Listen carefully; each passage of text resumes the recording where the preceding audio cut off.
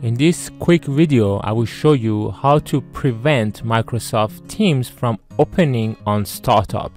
First, close Microsoft Teams, and then when you do that, it is still running in the background.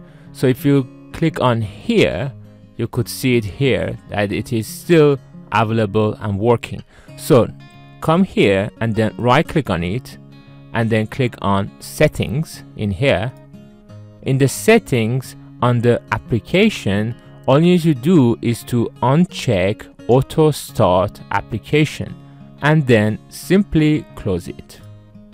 Then close this, and then if you right click on here and right click again, if you would quit, now you have totally closed it from the background as well.